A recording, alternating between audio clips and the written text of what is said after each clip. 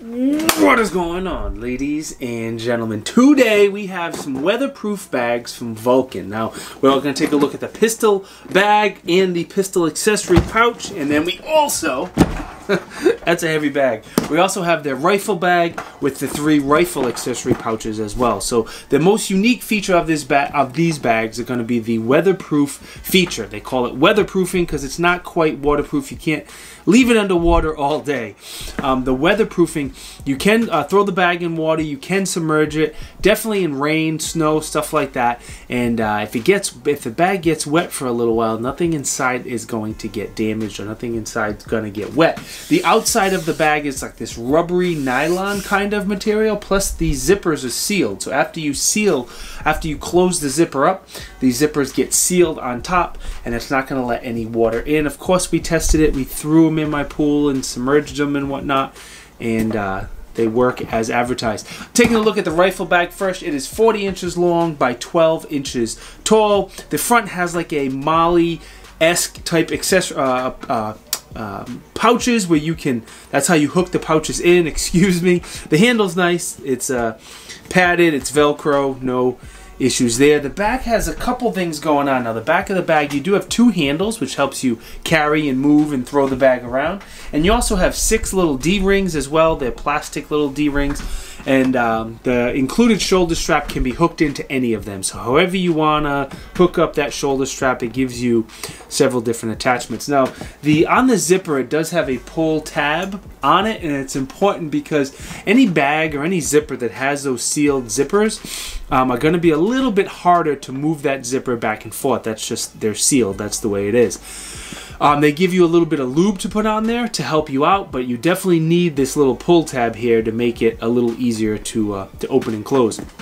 Inside of this bag is fairly standard. It holds 2 rifles. It has 2 straps to hold down those rifles. On each end of the bag, there's 2 pockets to hold the stock and or the muzzle in place. And that's pretty much the inside of the bag, simple as that. Now these 3 accessory bags, again, they hook to the front, to the Molly on the front of the bag. They have the same material. They have the same sealed zippers, weatherproof zippers. That's no different there. And they have straps on the back of the bag, and that's what loops through the Molly attachments on the front. All 3 of them are dump pouches, so when you open them up, they're just empty space. You know, you can put eyes, ears, ammo, small targets, gummy bears, whatever you want to put in there, you can do so. Let me just drop that onto the floor, give myself a little more space here, and we can talk about the pistol bag. So the rifle bag is very nice. I like it a lot, and the pistol bag I love. The pistol bag is awesome. So again, same type of material, same type of material, same sealed zippers, same very nice handle, same Molly attachments on the front. When you get inside the pistol bag, you have spots for 2 pistols. I have my SIG X5 Legion in here and my Glock 17, which apparently I didn't put in the slot. I just left it out, and that's why it fell. You also have spots for 4 magazines, 4 on each side. So you could put a pistol, 4 mags, a pistol, 4 mags, and then close the bag up. On the front of this bag, it has those same Molly type attachments as well. So you can add your accessory, your pistol pouch. Same idea here. Has the Molly on the front. Same cool material, same sealed zippers, etc., etc., etc. It is just a dump pouch, so you can dump in whatever you want in there. Before we talk about the testing, let's talk about how to install these accessory pouches onto the bags. It's very, very easy. If you've ever done any Molly type attachments, you will understand how this works. Again, the accessory pouch has those 2 little attachment points. You run 2 little flaps, whatever you want to call them. You run that through the first opening on the bag, then you run it through the opening on the accessory pouch, then through the bag, through the accessory pouch.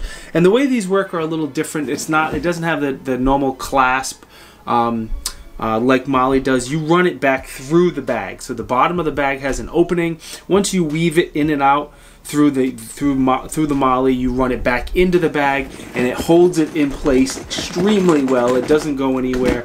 I was a little concerned when I first saw them to see how well it was going to stay in place, but that has not been an issue.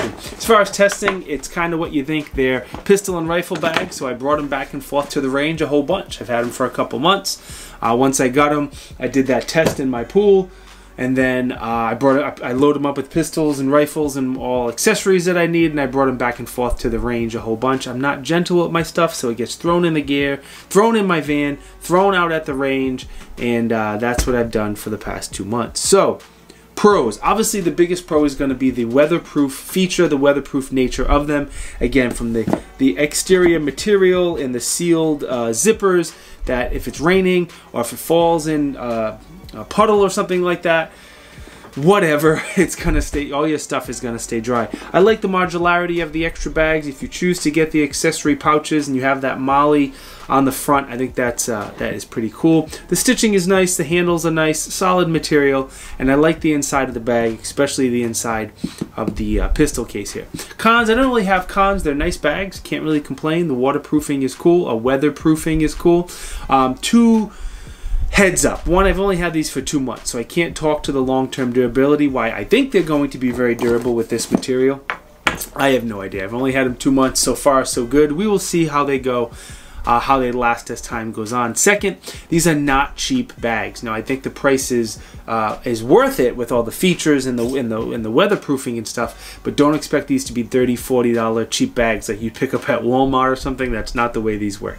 So your AR bag is $279. At the time I'm making this video, is $279. The AR bag pockets, if you choose to get them, are an extra $135. The pistol is $115. The pistol pocket is $50. And now there is a discount code. Vulcan did pass on a discount code for you guys. It saves you 10%, and it is Tiberious Gib. Pay close attention to how it's spelled.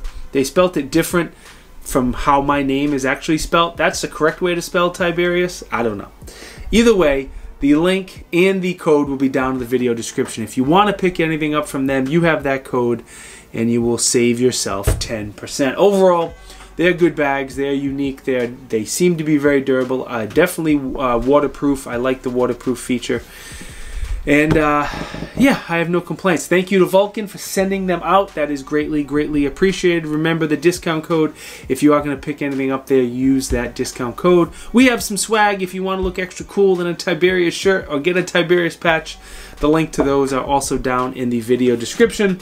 More important than that, thank you guys very, very much for watching. It is greatly, greatly appreciated. If you think I deserve it, please like, comment, subscribe, enable the bell notifications. If you choose to do any of those things, they all help me out, and I definitely appreciate it.